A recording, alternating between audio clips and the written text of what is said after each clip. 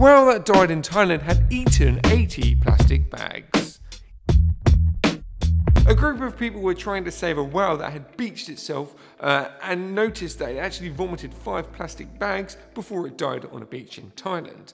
The whale was dissected to try and figure out why it actually beached itself and what caused the death of the marine animal. So as you know from the title, on the dissection they actually found 80 plastic bags in the whale's stomach.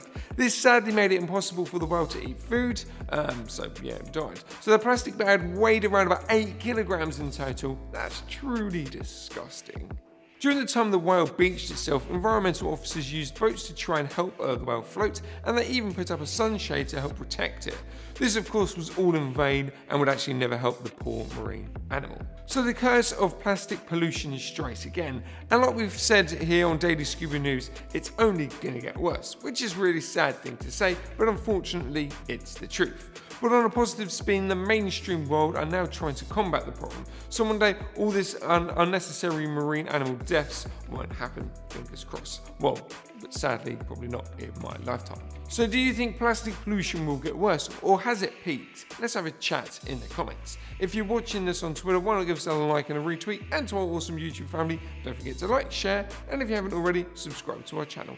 Thanks for watching, and stay classy, scuba divers.